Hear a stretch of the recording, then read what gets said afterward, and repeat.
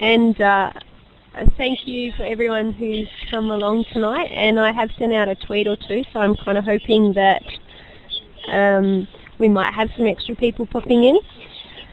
I'd just like to say welcome to everyone, and thank you to Steve Hargaden for providing this space for us to be able to present these webinars, because whether we get a few people or a lot of people, we are recording these sessions to be able to share and to use later, and that's a really valuable resource, and we do appreciate that. So I'm going to hand over to Shamblesguru. That's the title on the screen. This is Chris, and he's got a wealth of information about apps for all sorts of purposes that he's going to share with us tonight.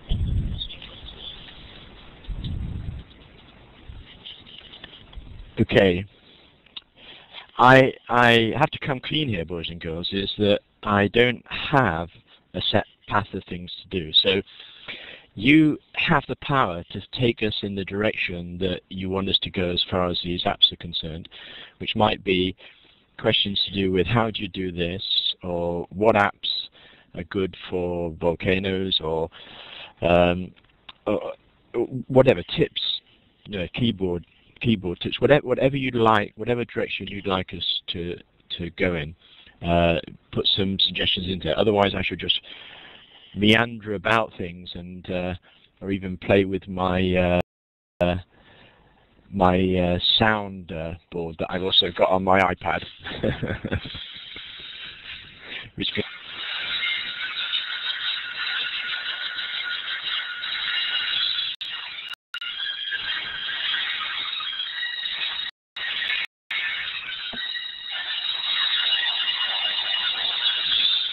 this can drive people crazy, these soundboards, but they can be really good fun as well, as far as giving feedback in the classroom or in a teacher's workshop. But it can drive people crazy. The app I just used to make that is this one here called iButtons. And when I launch that, let me just touch it. When I launch that, I'm actually at some favorites now. I'm not displaying them all because there's actually a few in here which have undesirable words. So that's why I'm using favorites on here. A reminder about, yeah, all these buttons make sounds. They're great fun.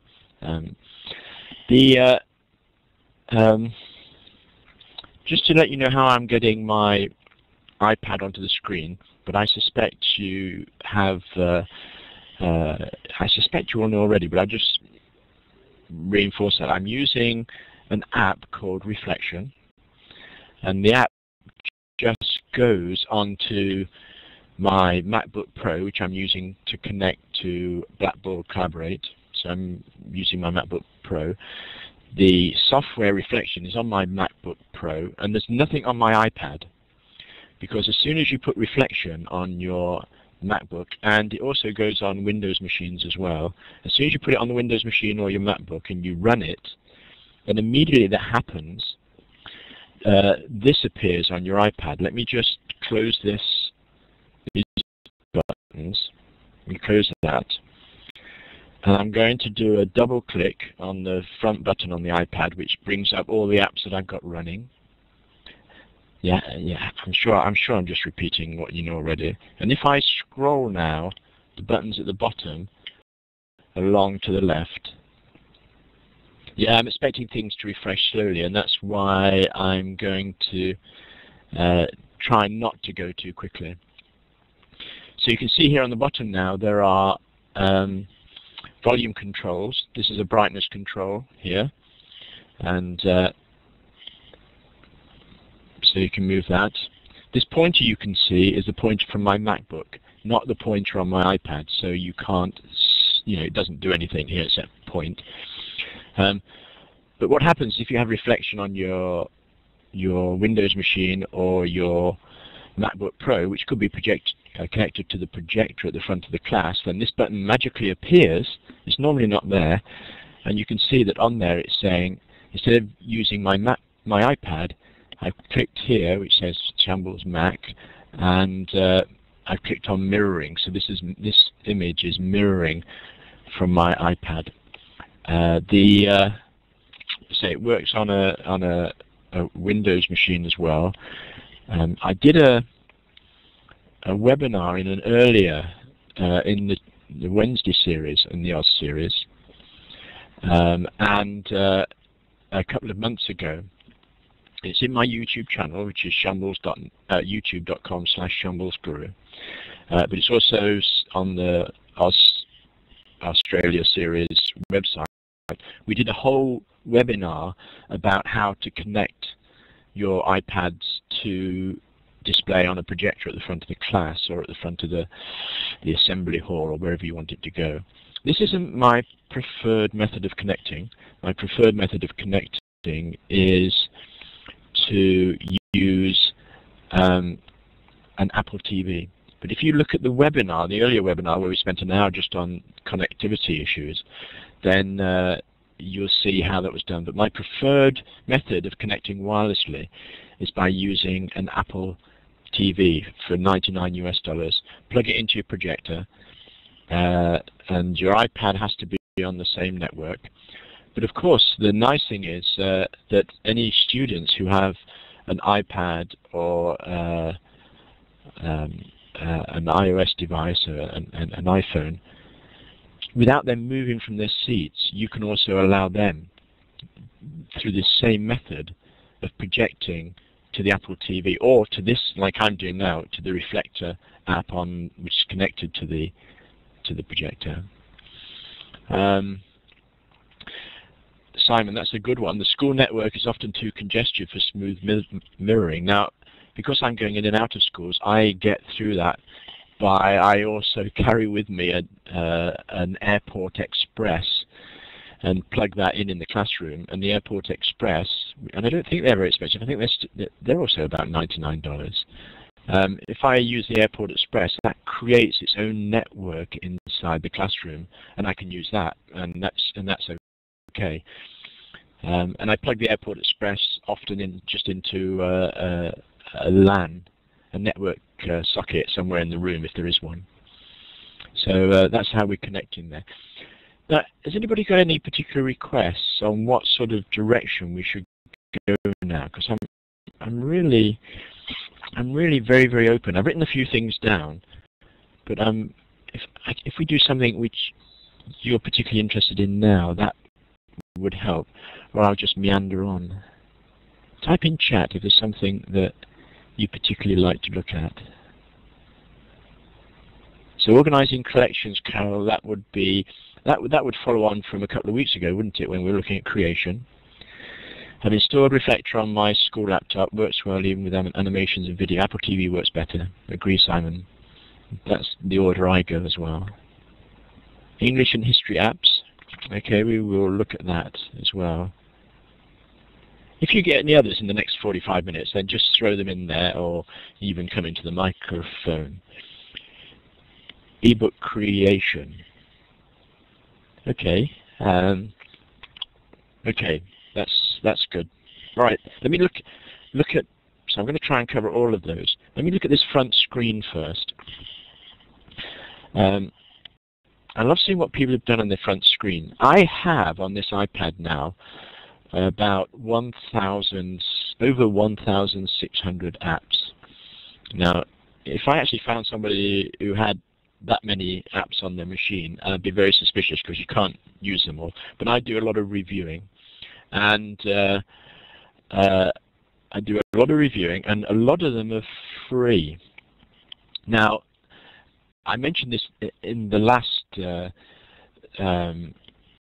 app Smackdown we had. I'm going to go into this folder here which says apps free, and I'm guessing that's going to, can you just put a Y in when that's rested up on your screen? Just put a Y into chat or something, or a smiley face, or just to see how quickly it's resing on your screen. I'm in the outback of Thailand, so the connectivity is not so good. Carol, are you the only one that can see this? Okay, Ness. I meant, Simon, thanks. I in here, these are all apps. These are all apps which help me find apps. Just turn my air conditioner off. And my favorite, there's one here called Apps Gone Free, and I get a notification from them every day where they list. It's 40 degrees C outside here at the moment. There are so many apps which I have on my machine which cost money, but they go free for 24 hours, and that can save you and your colleagues and your students tons of money, because there's no catch to it. You just have to get to the app while it's still free. In the sort of 24, 48-hour period, it's free. So one of my recommendations, if you don't have this app, then get it. It's free, and you'll get notifications on when there are free apps. AppZoo Pro updates regularly. Okay. So you see there are a number here which you can go, but that's my favorite. I see some people like others more, like this one called 100% off. Is quite liked, and freebies here as too.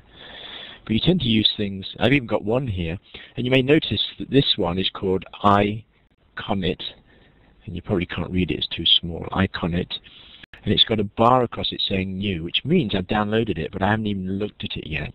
I haven't even reviewed it yet to see what it's worth. And I do that with a lot of my apps, not a lot, but a fair number of apps. You'll see they're new apps which I downloaded because they were free, but I haven't even had time to look at yet. See, what is interesting for me here is a bit of a challenge. I thought, if I've got this screen and I wanted to share this screen to you now, or if I wanted to share it to a class, so I've got something here, and it might be a picture of a volcano or something. If I've got something on the screen here, oh, actually, let me see if I can do something to make it clearer to you. Tell me if this makes a difference. This picture on the screen looks like an iPad, and it's got my name, Shamblesguru, there, and some links. But it's probably best you can display it without the frame. And let me just switch that frame off. Let me just, I'm clicking get rid of frame. Does that make a difference to you? Is that clearer or worse or the same on your screen without the frame? What is better for you? No frame or the frame?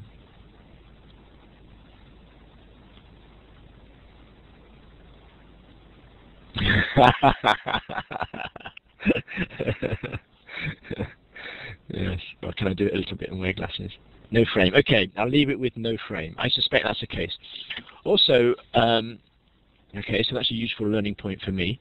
I also have the option of making it full screen, but I'm not going to do that, because if I make it full screen my end, then it's going to cover up the chat in Blackboard Collaborate.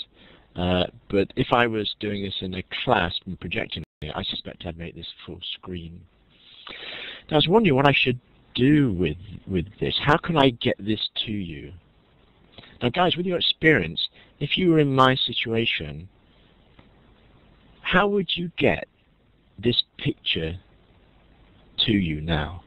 And of course, it could be an educational thing. It could be a whiteboard where we've just done some collaborative work on the whiteboard, but on the iPad.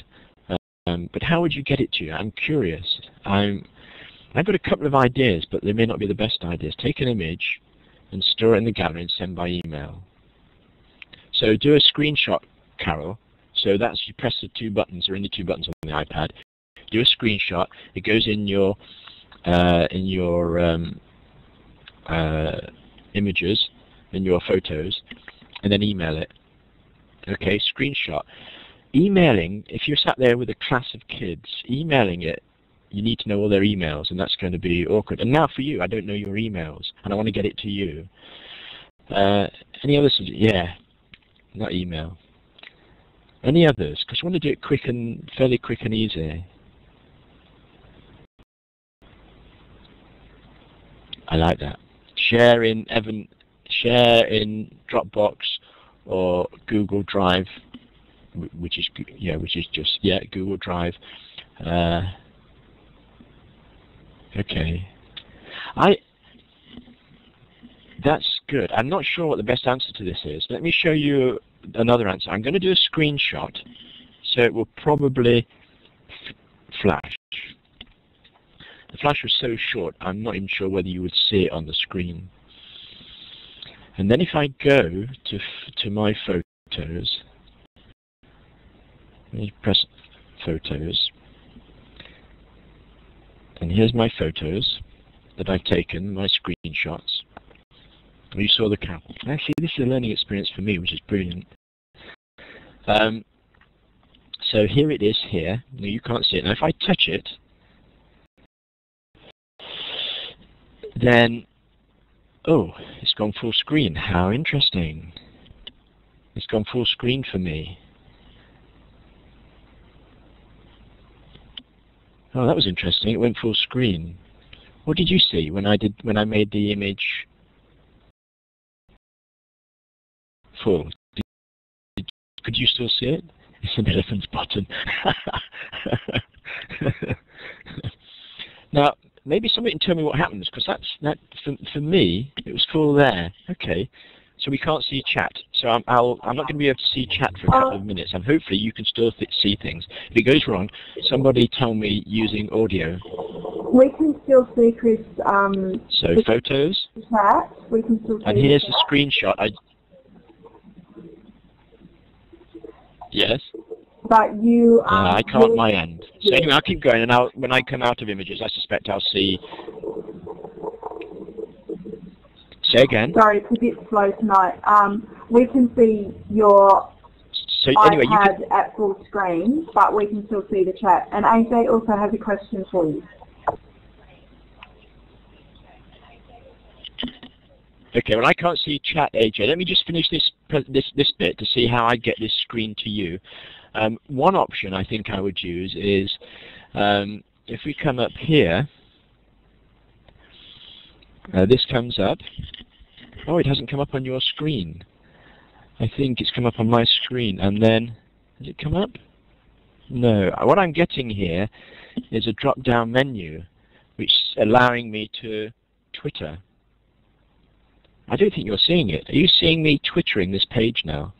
Now, I can't see chat, so someone's going to have to tell me with the microphone. No, I don't see it here. Not at the moment. Okay. Well, what I'm doing is, I'm on the top of this picture, which is in the pictures, there's a drop-down menu which allows me to tweet it. And I'm just going to tweet this, my iPad home screen. Now, you can't see this. And I'm going to hashtag it with hashtag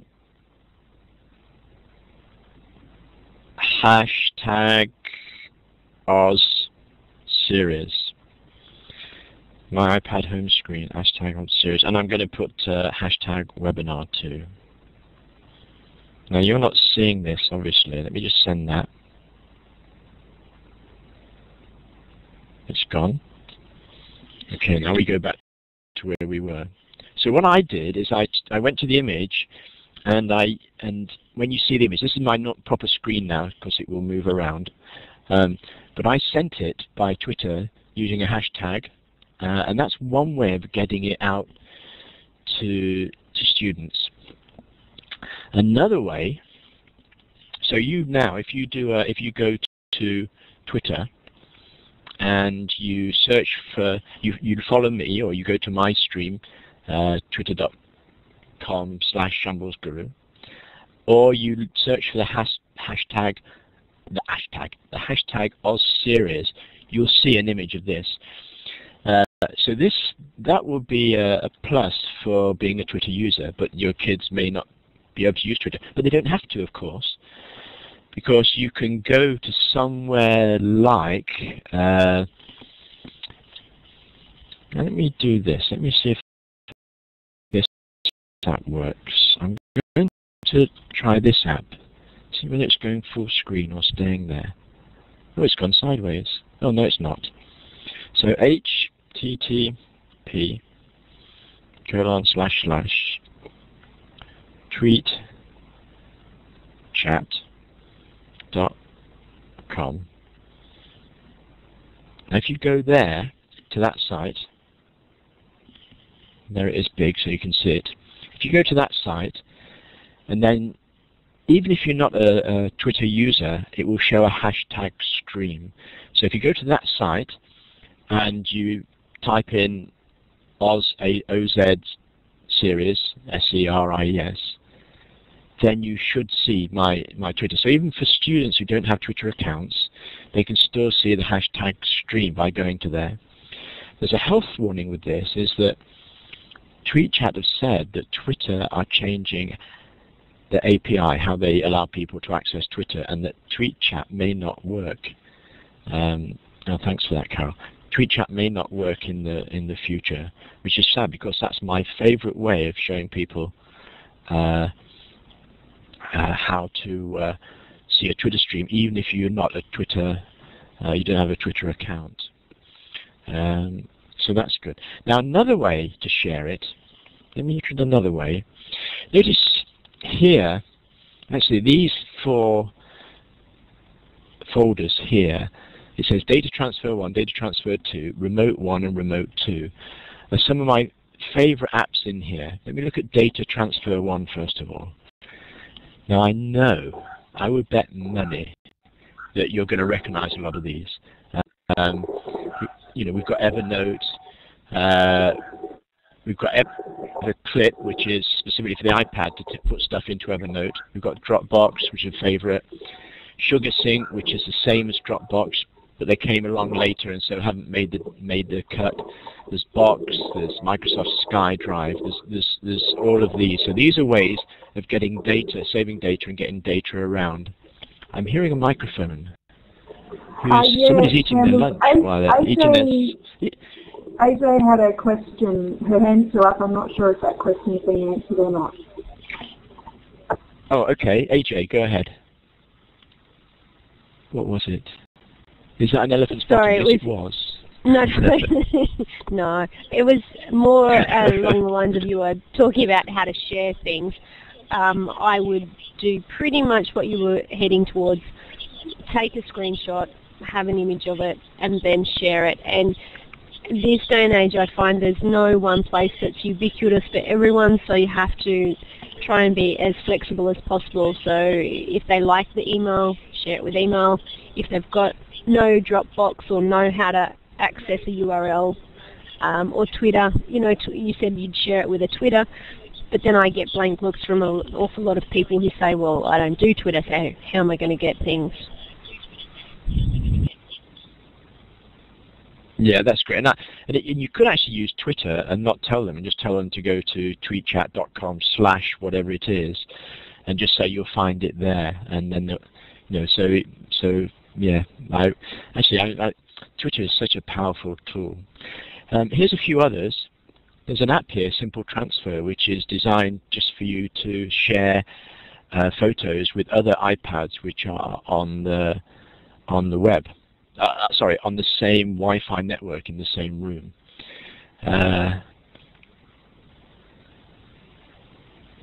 Yeah, I think cloud computing is more than just those particular things, though. That could be a good debate. And there are others here. There's, but I'm not going to go into them all. There's just too many. But that's a good one. But what I'm going to mention is I put my favorite apps down here, so they're on the toolbar here, so they stay on every screen. And you can have folders down here, which ironically I didn't realize for at least a year. And so the things I use a lot are down here. So let me look in here. Now one of my favorite ones is this one, AirSketch. I don't think it's free, but it's one of my favorite ones. Now if I just click on that, it's a whiteboard. And I think I can just write on here. Can I just write on here with my finger? Yeah. Hello, Oz series. I wonder how long that's taking to get to your machines. And it's fairly, you know, down here, the bottom we've got different colors. But here I can import a picture.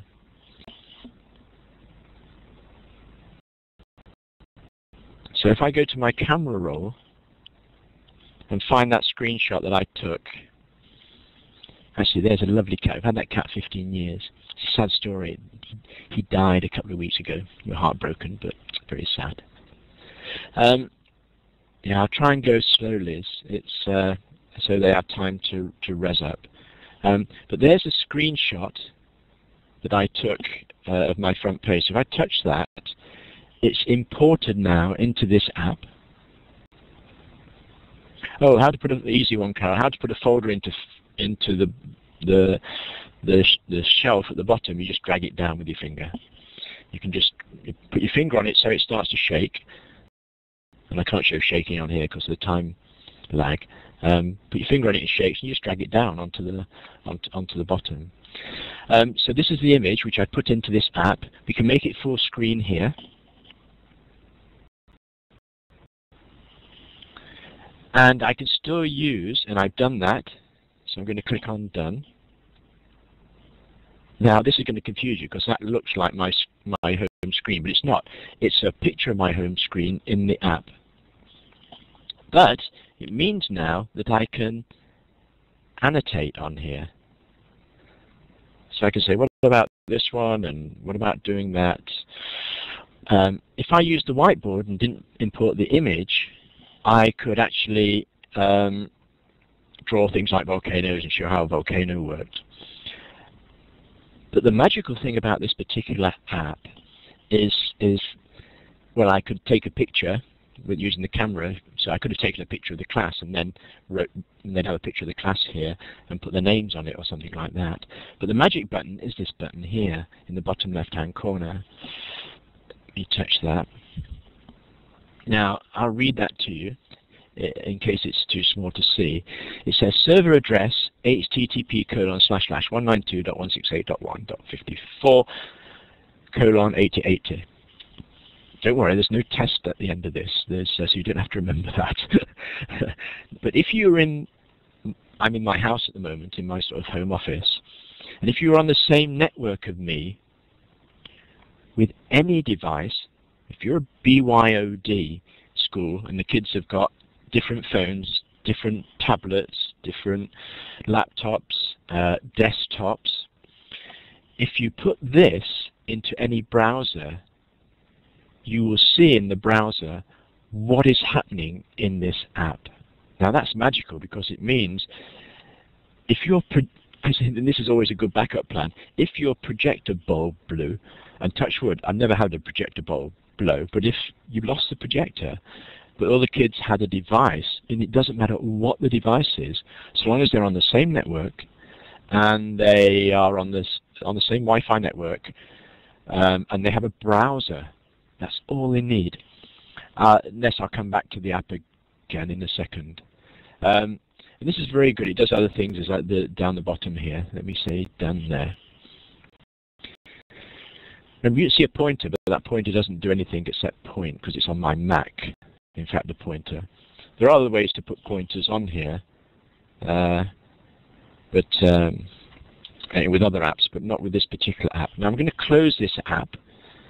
Actually, I think that just clears the screen. Let me just check that.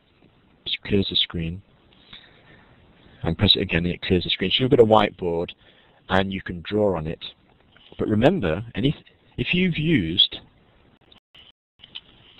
this URL in any machine in your classroom, you will see what is drawn on here. You will see anything that's drawn on here. And you can import pictures, and you can move pictures around. And the name of the app again, let me go back. The name of the app is this one, called AirSketch. Shingo, because it runs on your local Wi-Fi network, the delay is minimal. From my experience, it's minimal. There's usually in fact, it's mind-blowing. Good for kids, of course. If you've got a big class, you've got kids at the back who can't see the screen very well, it's great. They can look at it in their own screen. And of course, if they can look at it in their own... Oh, thanks, Simon. Of course, they can look at it in their own screen. How much is it, Simon? Is it a $2.99 one? Not at the moment. It's $10.50 in Australia. $10. Wow, that's expensive. Okay, $10. I'm going to show you another one, which is another two, which are very similar and cheaper. But this is one of my favorite apps, though. So if you've got children who are visually impaired and have difficulty seeing the screen at the front, then they can do this. And of course, if this is on their screen, if it's an iPad or an iPhone or whatever it is, they can take a screenshot. And I think, for me, it sounds really strange, is one of the most popular skills. One of the most popular skills to give any students or any teachers is how to do a screenshot on whatever machine they're using. Oh, that's right. Down in Australia, you get money from your state authorities to spend on stuff, don't you? Every year you get a lump sum of money and you can buy an iPhone or something with it. Really? Okay. But that's a favorite. Now, I think while I'm staying on this theme of sharing like that, I'm going to share the one that's next to it. In your classrooms, now I've been in some classrooms, and I'm going to be in Australia again in the first week of July, but I can't remember seeing visualizers in classrooms. Visualizers being those devices that, it's a bit like an old overhead projector, but it has a camera, and the camera's pointing downwards onto the desk, and so you can put a book under there, and people can see the book projected. I mentioned where I'm, Carol, before the end, promise. So visualizers. Do you have visualizers? Are you using visualizers in your classrooms? They're actually quite expensive bits of equipment. Okay. Well, what BoardCam wants to do, BoardCam, it's BoardCam, and Simon is now going off to the iTunes store to find out where it is. BoardCam, their philosophy is to change your iPhone or your iPad into a visualizer. Let me just touch it. Actually, it looks a little bit like the last one we looked at, but you can see the color bars are at the top here. We can still import different things. I can draw here.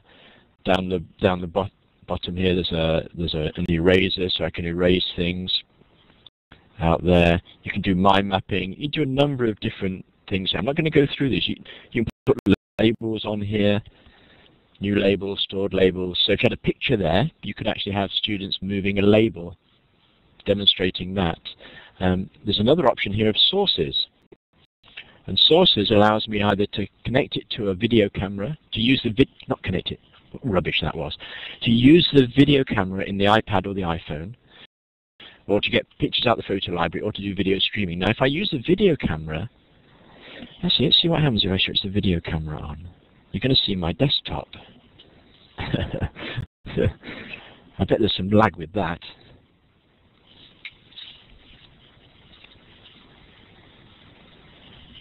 Can you see my desktop? If I put my finger here, probably the lag is too... okay, so here's a watch, here's my watch, here's my May13, which I bought recently but haven't tried yet. May13 is a electronics thing from MIT. But if you were doing something small with students, like you were going to dissect a frog, or you're going to cut up an eyeball, many schools around the world now, for health and safety reasons, sadly don't allow you to sort of dissect eyeballs anymore. Then you could do it here, and it would be very easy to see in the class.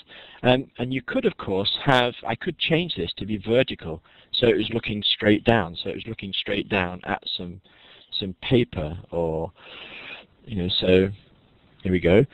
There's the plans for this session. And this session isn't working out to be a Smackdown. It's a session with me talking. Are you still happy with that? I need to check this.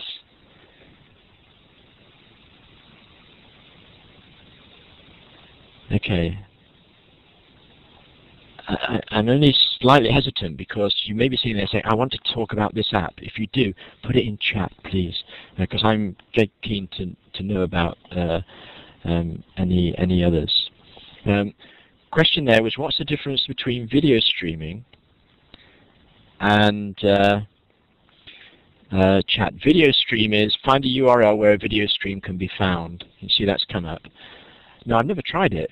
If I put a YouTube address in there, and I'm not going to try it, so if you buy this app and this is one thing you can try yourself. This is your homework. This is welcome to the flipped webinar series where you have to do stuff at home before the webinar series.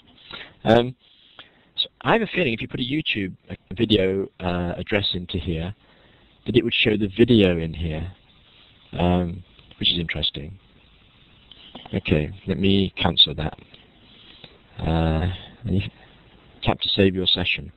And that's the other thing about this one, which the other one didn't do, is down the bottom right hand corner here is a record button.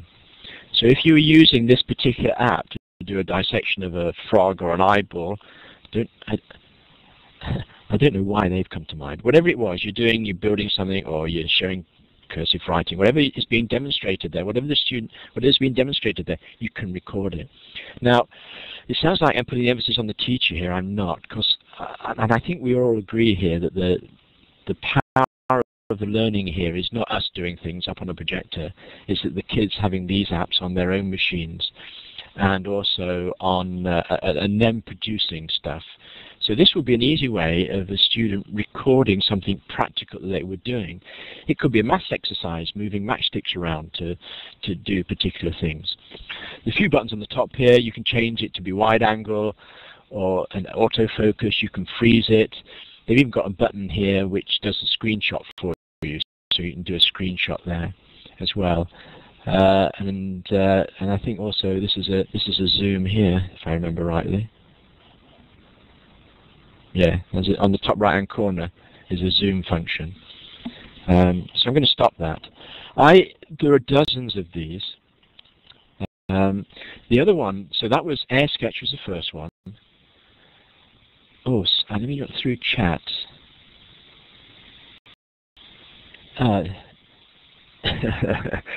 You haven't found Camboard yet, have you, Simon? I tell you, one of the interesting things for me is I find it quicker to go to Google and search for an app, which then takes me to the apps library or the iTunes library. I find that's usually more successful than actually going to the iTunes library and searching for the app, Camboard. I don't know what your experience is like of that. Oh, it's up there in chat. Great, thanks. How much was it? Let me have a look.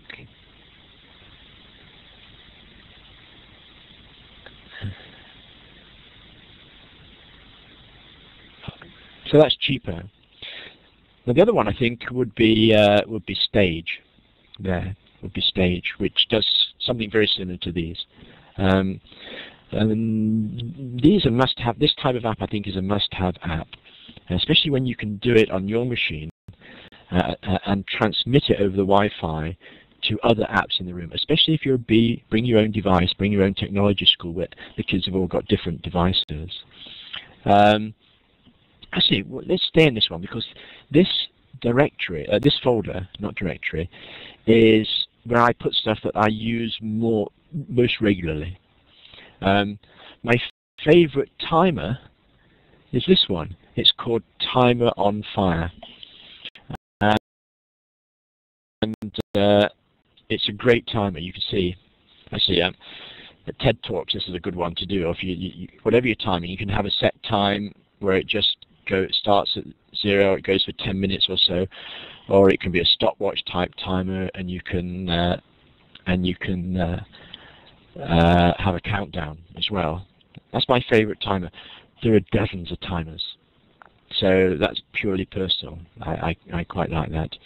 This one is called iSigns HD, and that's the one that I used earlier, where for example, if I'm doing a presentation and somebody says, what's the URL of that page, and I've got a browser up there, I'll take the URL and just drop it into here. Sorry, large text. not this one, large text, this one. I'll drop it into here, and it makes it very big, and this is editable. If I double click on it, I can put other text in there, so everybody can see it in the room very easily, rather than, because if you've got a browser up on your screen on the projector, people can't see what the URL is. Actually, this one is a fun one, iSigns HD. I think it's free. It's just got lots of signs, you know. At the end of the lesson, I may well just bring this up. It's just a fun thing to put up there. Let's go away from that. You can experiment with those yourselves. Let me just look. Google Maps is here. Now, I should have put this in the map section, but Google Maps is here because it's the mapping app that I use most. I'm going to come back to Photo Table in a moment because this is really high on my list. It will be in my top 10. Any of the others here I've mentioned? I don't think so. Flat Stanley. Does anybody do Flat Stanley? Is Flat Stanley done in Australia? Do you know who Flat Stanley is?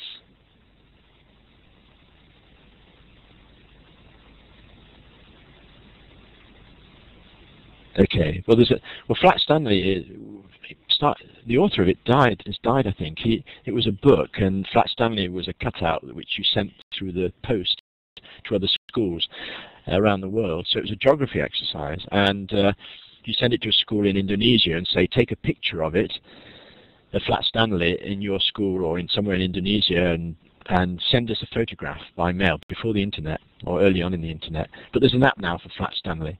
So I think it's a free app, so you can take pictures with your mobile device, and Flat Stanley is there, or Flat Stanley's sister, or whoever, and collect them that way. Good for geography there. Are there any apps where your students can interact directly? So, Shingo, are you saying, is there a whiteboard where all the students in the class can collaborate, can write on at the same time? Is that right? Okay. Now, I'm guessing there is an app, but but what I would do is I'd actually bring up a browser, and I have to go to Shambles here because so this is the Shambles website. Make it a bit bigger. If I'm going too fast, I'm going to look at Idea Flight, Carol. Maybe you could tell us about that in a second. And I'm going to do whiteboard here.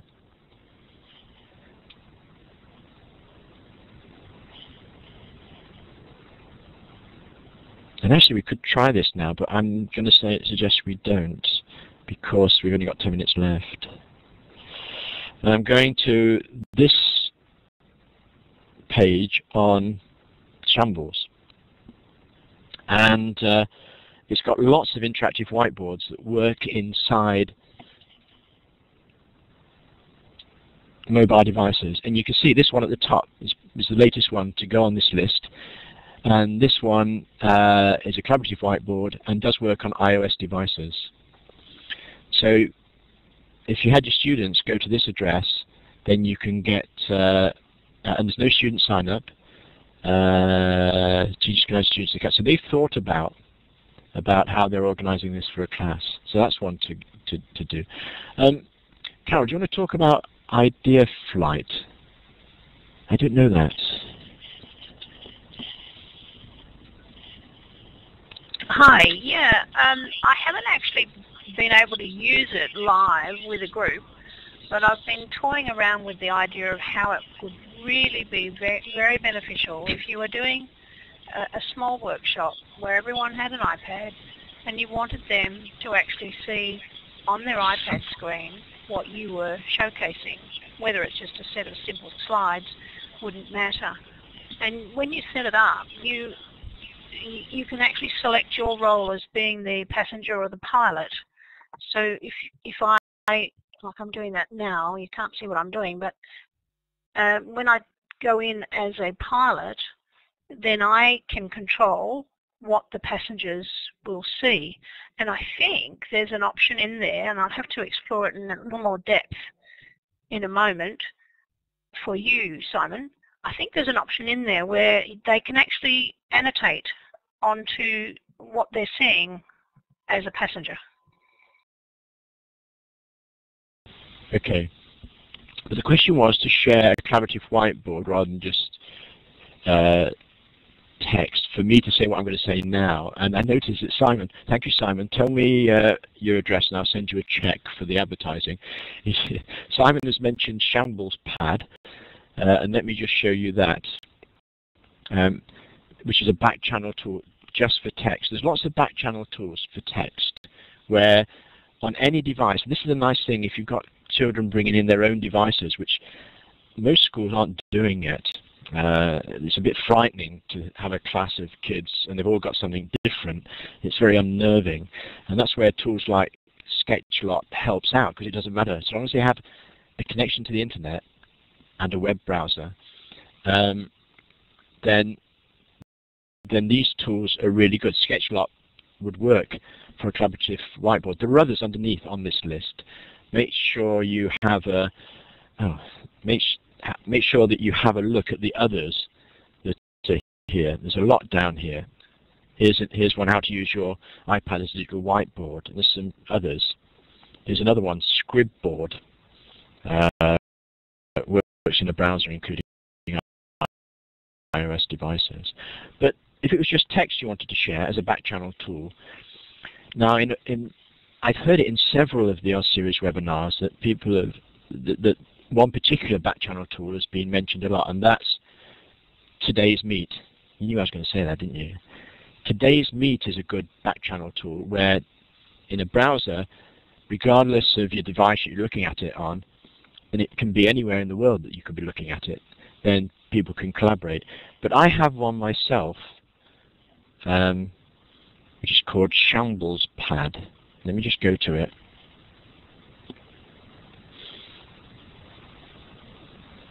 And this is it here. It's shamblespad.com. And you can create, and this is free. I've set it up and it's on servers in Denmark, of all places. I've set it up on servers in Denmark. And it's using the old, and if you've been around for a while, you'll recognize the name. It was Etherpad, which was a company which created this.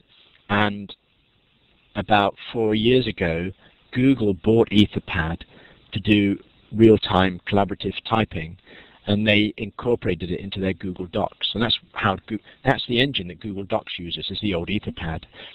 And the education world went bananas because it was so well liked and so well used, and then Google bought it and a month later switched it off.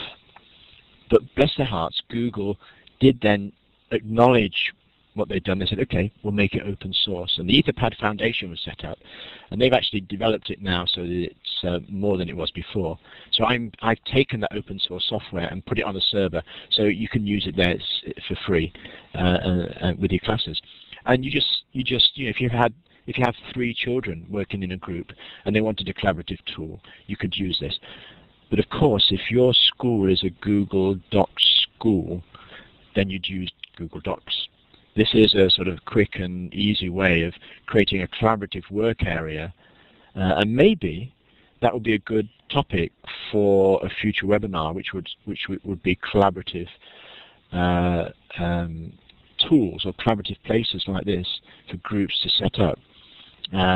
Actually, I'd enjoy that. I'd like to hear what you're doing there. Now, as we've only got 5 minutes left, I want to highlight one here called Photo. I'm really going to do it quickly now. Photo Table is brilliant. It's a well-kept secret. It was actually free in AppsCon free a while ago. But if you're writing things down to experiment with, I love Photo Table. It is like a photo table on your desk, and you can drag pictures in and move them around. It's a good alternative to PowerPoint, actually. It's a great presentation tool. It's a great storytelling tool. It has some hidden features. One of the hidden features is if you have sets in Flickr of photos, you can actually download a complete set into Photo Table. So I would mention that one. I don't want to go there. I'm going to go to, I'm going to go fast, so don't worry, I'll stop and give it time to refresh for you.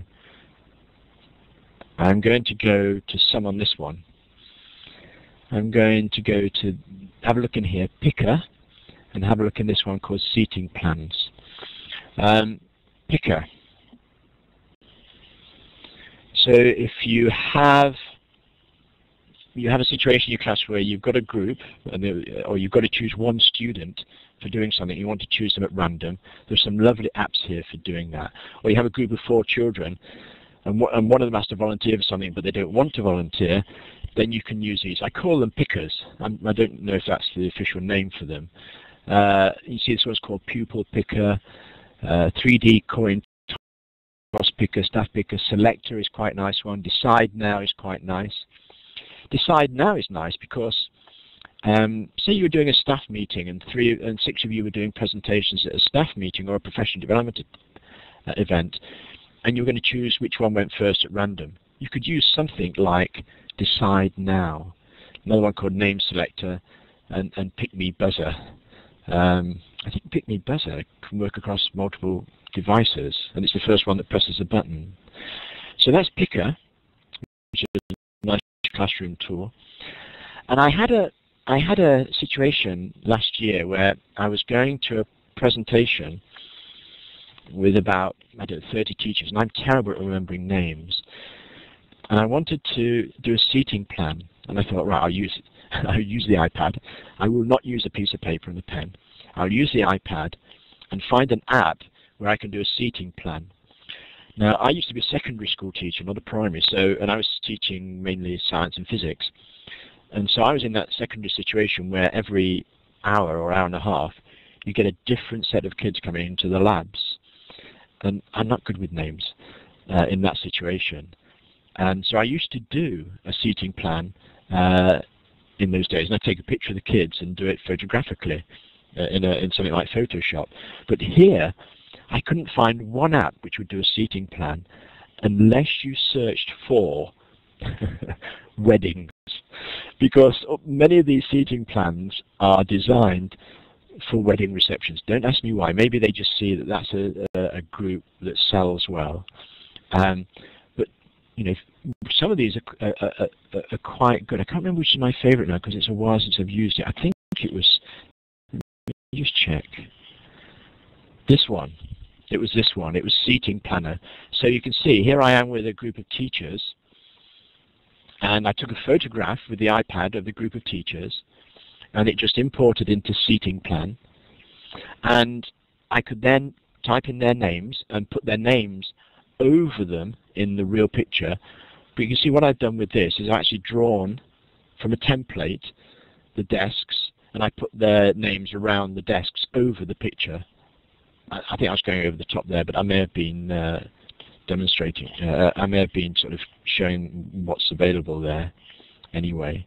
And of course, on the top right-hand corner here, you got the option where you can export them, export to photos, and then you could tweet it or Facebook it or whatever you wanted to once it's in photos, or email it even, or print it. So that's that one. We had some questions at the beginning about apps gone free, Air Sketch come over. Great. Let me just check at the top again. I'm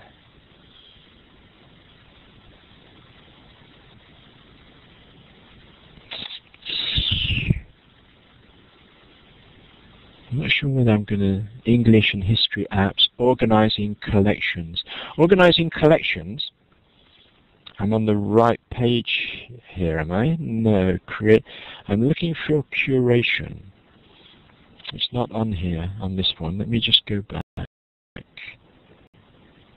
Here we go. It's on this page. Here I have a folder of curation tools. And we talked about these in previous webinars. There's webinars on all of them individually. And Scoop It is it's probably my favorite.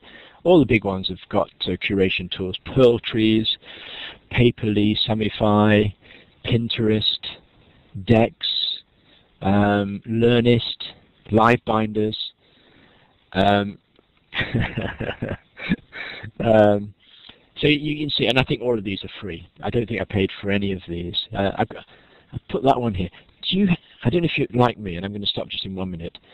You sometimes get an app and you don't know which folder to put it in, because News Me is one which could be a news one, or it's one where you can actually curate news items and put them together. I like a curation tool. I wish you could make shortcuts of apps so that you could have them in more than one place on your iPad. But I don't think you can do that. Maybe with iOS 7, which is supposed to be coming out next month, then we'll be able to do that. Actually, I said that was the last, and I'm aware that I didn't cover what you requested at the beginning, but I'm going to cover one more, which I think is free, which I'm going to mention one more for you to look at, because I think it illustrates pulling data in for children to investigate really well, and it's a geography one. See, the English ones you wanted to know are here, but we won't do that. You can have a whole webinar on just English apps, but I'm going to go into geography, and I want to make you aware of just one of these apps, and it's this one. It's called Xquake, X-Q-U-A-K-E. I have a feeling it's free. But what it does is it brings in real-time live data about earthquakes and volcanoes around the world. And you can see it's doing that now, and it tells you, so for geography or environment, it's brilliant. And I'm not going to demonstrate it because I think there's too much lag. But I think what I am going to do is stop, because it's on time. The golden rule is, whatever we do, we stop on time. Okay, Carol, warnings. Oh, sorry, I thought it was a warning in an ad. Back to you. Shambles, AJ has a question for you there.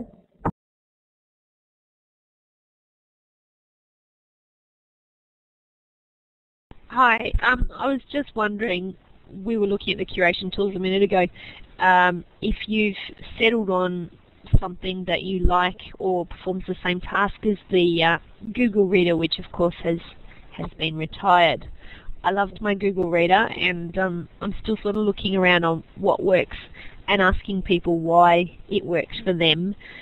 I think there'll be a range of opinions, but I like to ask everyone.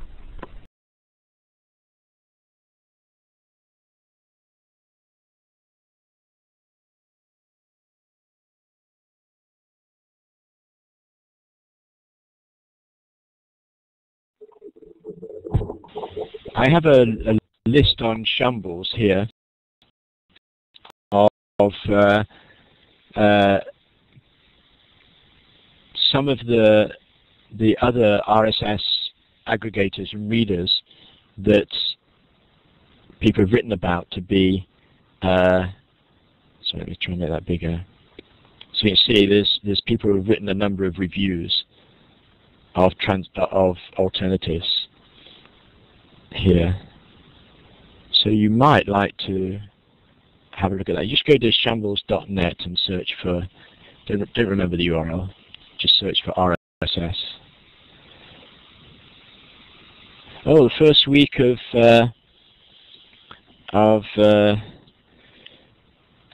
actually, the only reason I'm hesitating is I can't remember the school, because it's all being coordinated by sort of like an agent in Sydney. So I want to give you where you would find details here. I'm going to scoop it, and I have an area on Scoop It. Actually, I'm doing this on my iPad, which is a bit weird. An area on Scoop It called EdTech Conferences and CPD Events, Asia or Close. And down here, I should put this into, but you can't read that. And somewhere down here it says Singapore. There we go, Shamblesguru in Australia. And I really can't remember the school. I'd have to go back into my email to look. But if you want, but I think that the company is. Hang on, let me just check that.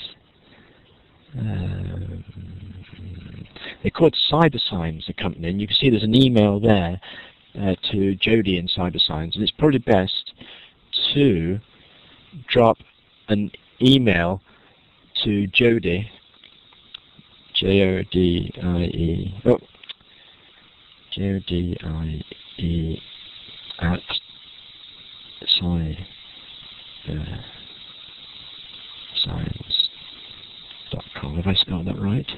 No, I've not spelled that right. There's no R in it. So if you dropped a note, cyberscience.com, oh, .au should be in there. Sorry about that. .au should be there as well. Okay. So if you drop Jody a line, or the links in that Scoop It. Actually, while I'm here, if you don't mind, I'm going to share another Scoop It I've got, which could be really helpful if you're planning professional development.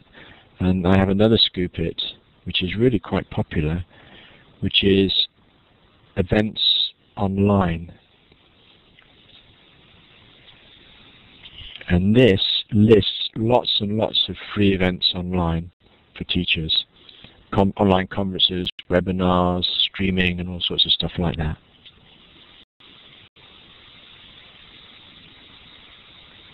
Oh, really? CyberScience, I think, made their name in Sydney through library services, but they've moved out now. Well, I think you might find the MOOC is already in Scoop It. I think you might find that check. You need, if you check in there, have a look around, because there are 3 or 4 pages of events listed, Carol. So, but if you don't see it, you can email me the URL, or even just put it into chat now, and I'll add it. But it's probably there already, I think. But if not, I'll add it. No problem. As a curation tool, I love Scoop It.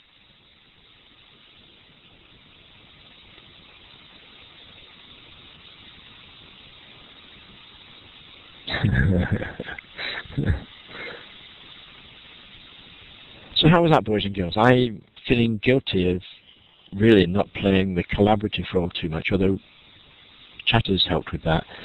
I've been a bit like the sage on the stage. Okay, let me click that.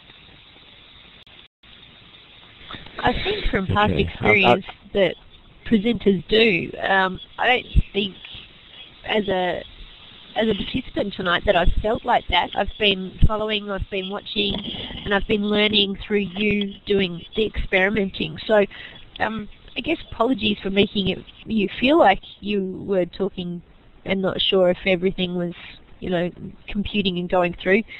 But as we're regulars here in this space, I'm sure we would have spoken up or put something in the chat if we'd wanted to know more. So I think it all worked well.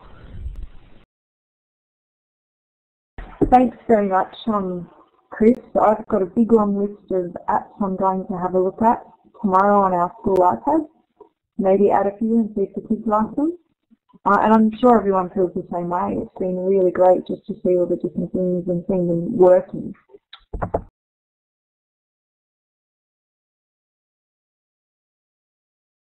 So thank you very much, Chris. I'm just going to turn recording off.